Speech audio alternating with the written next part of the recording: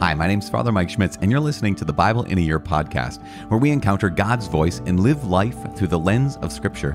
The Bible in a Year podcast is brought to you by Ascension using the Great Adventure Bible timeline. We'll read all the way from Genesis to Revelation, discovering how the story of salvation unfolds and how we fit into that story today. It is day 70, and so we are reading today from Numbers chapter 22 and Deuteronomy chapter 23. We'll also be praying through Psalm 105. As always, I am using the Revised Standard Version, Second Catholic Edition. I'm using the Great Adventure Bible from Ascension. If you want to download your own Bible in a Year reading plan, you can visit ascensionpress.com/Bible in a Year, and you can also subscribe to this podcast by clicking subscribe wherever you're listening to this podcast right now. As I said, it is day 70, and we are reading from Numbers 22, Deuteronomy 23, and we're praying Psalm 105. The book of Numbers, chapter 22. Balak summons Balaam. Then the sons of Israel set out and encamped in the plains of Moab beyond the Jordan at Jericho. And Balak the son of Zippor saw all that Israel had done to the Amorites. And Moab was in great dread of the people because they were many. Moab was overcome with fear of the sons of Israel, and Moab said to the elders of Midian, "This horde will now lick up all that is round about us, as the ox licks up grass in the field." So Balak the son of Zippor, who was king of Moab at the time, sent messengers to Balaam the son of Beor of Pethor, which is near the river, in the land of Emma, to call him, saying, "Behold, a people has come out of Egypt. They cover the face of the earth, and they are dwelling opposite me. Come now, curse this people for me, since they are too mighty for me. Perhaps I shall be able to defeat them and drive them from the land, for I know that he whom you bless is blessed, and he whom you curse is cursed." So the elders of Moab and the elders of Midian departed with the fees for divination in their hand, and they came to Balaam, and they gave him Balak's message. And he said to them, "Lodge here this night, and I will bring back word to you as the Lord speaks to me." So the princes of Moab stayed with Balaam. And God came to Balaam and said, "Who are these men with you?" And Balaam said to God, "Balak the son of Zippor, king of Moab, has sent to me, saying, Behold, a people has come out of Egypt, and it covers the face of the earth. Now come, curse them for me. Perhaps I shall be able to fight against them and drive them out." God said to Balaam, "You shall not go with them. You shall not curse the people, for they are blessed." So Balaam rose in the morning and said to the princes of Balak, "Go to your own land, for the Lord has refused to let me go with you." So the princes of Moab rose and went to Balak and said, "Balaam refuses to come with us." Once again Balak sent princes, more in number and more honorable than they. And they came to Balaam and said to him, "Thus says Balak the son of Zippor, Let nothing hinder you from coming to me, for I will surely do you great honor, and whatever you say to me I will do. Come, curse this people for me." But Balaam answered and said to the servants of Balak, "Though Balak were to give me his house full of silver and gold, I could not go beyond the command of the Lord my God to do less or more. Please now, tarry here this night also, that I may know what more the Lord will say to me." And God came to Balaam at night and said, "If the men have come to call you, rise, go with them, but only what I bid you, that shall you do." Balaam, his donkey, and the angel. So Balaam rose in the morning and saddled his donkey and went with the princes of Moab. But God's anger was kindled because he went, and the angel of the Lord took his stand in the way as his adversary. Now he was riding on the donkey, and his two servants were with him. And the donkey saw the angel of the Lord standing in the road with a drawn sword in his hand. And the donkey turned aside out of the road and went into the field. And Balaam struck the donkey to turn her into the road. Then the angel of the Lord stood in a narrow path between the vineyards, with a wall on either side. And when the donkey saw the angel of the Lord, she pushed against the wall and pressed Balaam's foot against the wall, so he struck her again. Then the angel of the Lord went ahead and stood in a narrow place where there was no way to turn either to the right or to the left. When the donkey saw the angel of the Lord, she lay down under Balaam, and Balaam's anger was kindled, and he struck the donkey with his staff. Then the Lord opened the mouth of the donkey, and she said to Balaam, "What have I done to you, that you have struck me these 3 times? And Balaam said to the donkey, "Because you have made sport of me. I wish I had a sword in my hand, for then I would kill you." And the donkey said to Balaam, "Am I not your donkey, upon which you have ridden all your life long to this day? Was I ever accustomed to do so to you?" And he said, "No." Then the Lord opened the eyes of Balaam, and he saw the angel of the Lord standing in the way, with his drawn sword in his hand. And he bowed his head, and fell on his face. And the angel of the Lord said to him, "Why have you struck your donkey these 3 times? Behold, I have come forth to withstand you, because your way is perverse before me. And the donkey saw me, and turned aside before me these 3 times. If she had not turned aside from me, surely just now I would have slain you, and let her live." Then Balaam said to the angel of the Lord, "I have sinned, for I did not know that you stood in the road against me. Now therefore, if it is evil in your sight, I will go back again." And the angel of the Lord said to Balaam, "Go with the men, but only the word which I bid you, that shall you speak." So Balaam went on with the princes of Balak. When Balak heard that Balaam had come, he went out to meet him at the city of Moab, on the boundary formed by the Arnon, at the extremity of the boundary. And Balak said to Balaam, "Did I not send to you to call you? Why did you not come to me? Am I not able to honor you?" Balaam said to Balak, "Behold, I have come to you. Have I now any power at all to speak anything? The word that God puts in my mouth, that must I speak." Then Balaam went with Balak, and they came to Kiriath-Huzoth. And Balak sacrificed oxen and sheep, and sent to Balaam and to the princes who were with him.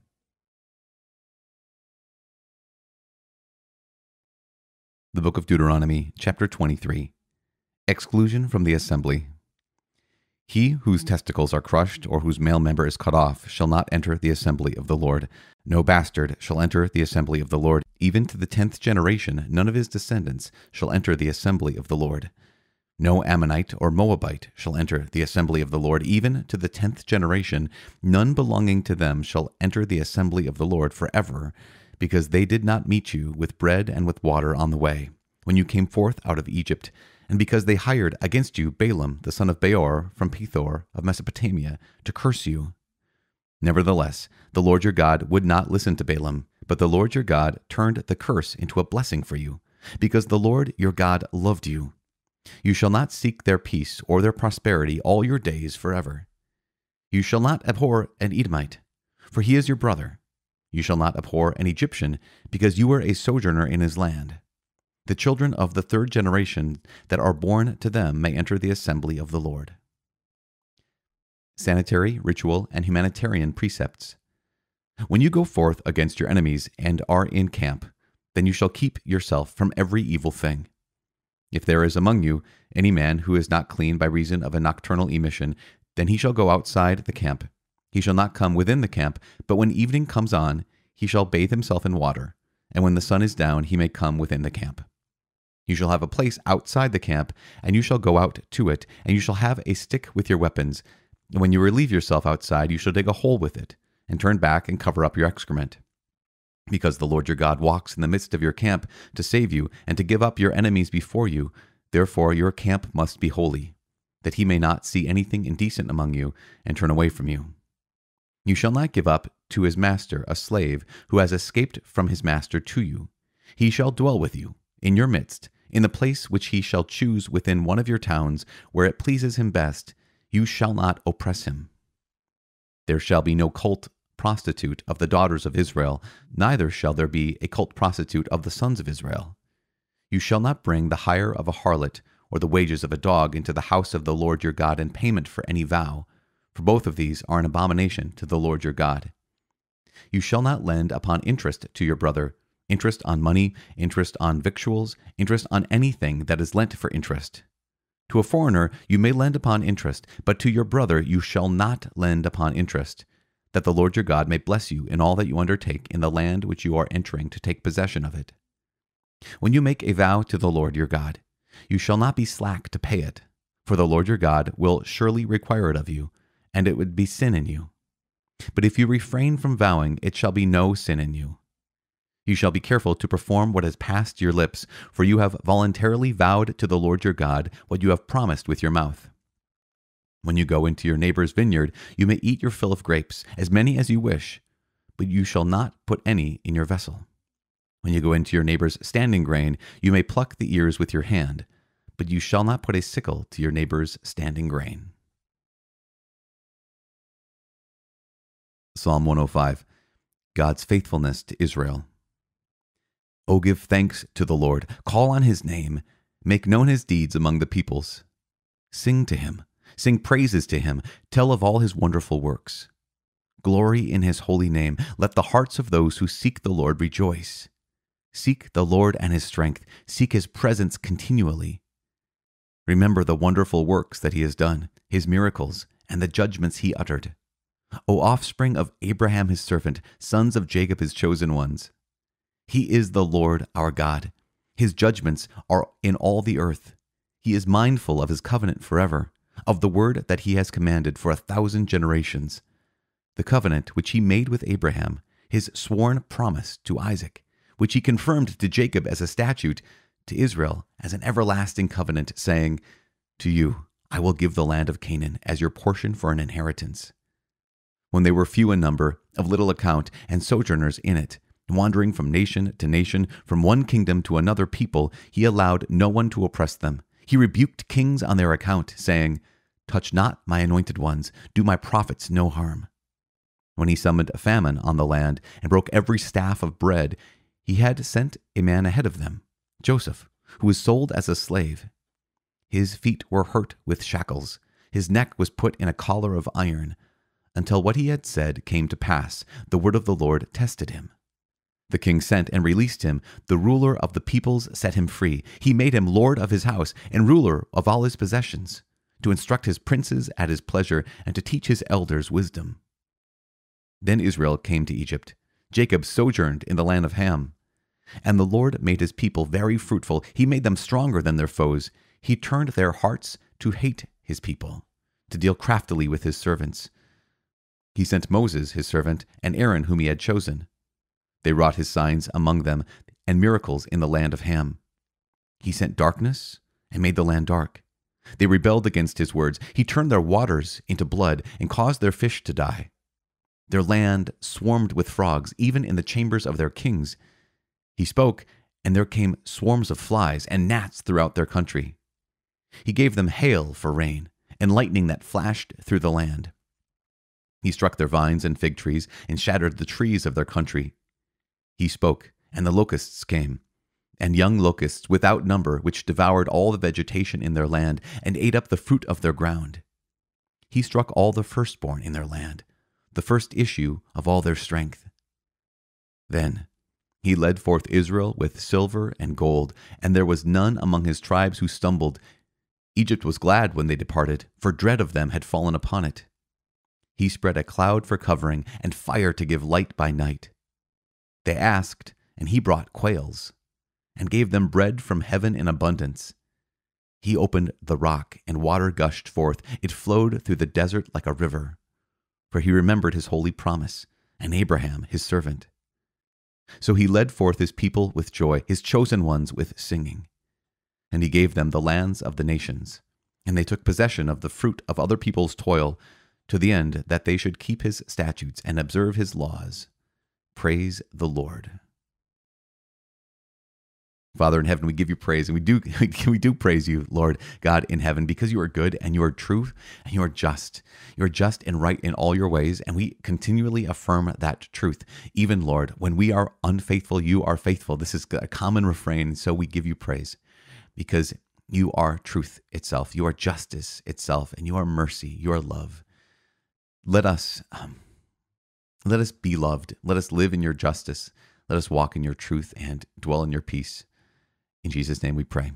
Amen. In the name of the Father, and of the Son, and of the Holy Spirit. Amen. So we have the story. This is so incredible. I love how all of these readings kind of coincide right now, right? Even Psalm 105 that we just got done praying is a recap of what the Lord had done with Abraham and Isaac and Jacob, and through Moses, and leading the people through the wilderness and feeding them with quail and feeding them with manna. It's just this great recap, as well as we got to hear about Deuteronomy chapter 23, Balaam, the son of Beor from Pethor, Mesopotamia, and how God would not listen to him. We're going to get that in the next couple chapters, because Balaam is going to open his mouth because he's been hired to curse the people of Israel, but instead he will speak blessings upon the people of Israel, which is a remarkable thing for so many reasons that are going to be unfolded for us in the days to come. But one of the things that I really want to emphasize right now is this. That this mysterious character, no, he's not very mysterious. There's some mysterious characters in the Bible, but Balaam. Balaam is this soothsayer, essentially. He's someone that is recognized by the people in that area as being someone who has some kind of spiritual connection. And clearly, Scripture keeps saying that God is talking to Balaam. But Balaam, since the Lord said, no, do not curse these people. They are my people. He says no originally, but then what happens? The king of Moab, he amps up Balak. He amps up the whole price. He says, I'll offer you more money and even more honorable people will come to you. Like impressive people will come to invite you to do this thing.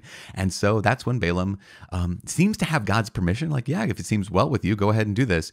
But God has already let him know. God has already told him, no, don't do that. You'll only say what I want to say, and I'm not going to curse my own people. But there's such an interesting thing because as this story unfolds in the next couple days, Balaam is going to, as I said, he's going to speak blessings. But what we see is this story of Balaam who is impressed by the powerful, he's impressed by the impressive people sent by Balak. And then they're spoken to by his donkey. It's his donkey that saves his life, which is so strange for us because we're following this story in Numbers, and all of a sudden we have a talking donkey, and it can stop us and we think like, wait, is this Shrek? What is happening right now? But what's happening truly is a miracle. And we have no idea how this worked. Was his mouth moving? Was it just a voice coming from inside this donkey? However this happened. And it even seems like Balaam is not even overly impressed initially when the donkey talks to him because he's so mad that he says, I'm going to kill you. And yet this miracle that happens, that gets spoken about by the early church fathers is so interesting that even like St. Ambrose is an example. St. Ambrose says that the angel is revealed, but not to Balaam. He says, what offense does Balaam commit except that he said one thing and plotted another? That's the thing, is that Balaam was going to take money. He was impressed by impressive people, and he said one thing and plotted another. Goes on, Ambrose says, this is in the 4th century, for God seeks out the pure vessel, one not corrupted by impurity and squalor. Balaam was tested, therefore, but he was not found acceptable, before he was full of lies and guile. This is actually something that happens later on in the New Testament. In 2 Peter chapter 2, Peter writes, and he says about some people, he says, they have forsaken the right way and gone astray, following the way of Balaam, son of Beor, who loved the wages of unrighteousness. But he was rebuked for his iniquity. A dumb donkey speaking with a man's voice restrained the madness of the prophet. And it's just what a gift. In fact, even in the letter of Jude, it calls the error of Balaam is for profit. And so one of the things that we realize is what's going on underneath all of this is Balaam is willing to sell himself and sell his soul essentially for money, for influence, for fame, for power. And that can be our temptation as well. And so today, as we kind of journey with the people of Israel, it's so good because, man, as Balaam is going to be blessing the people of Israel, we're going to find out something that is so incredible about the very people that he's blessing in that moment that, man, it's going to blow your socks off. It's going to be pretty incredible. But that's for days to come. Keep praying for each other. My name's Father Mike. I cannot wait to see you tomorrow and continue this journey with you. God bless.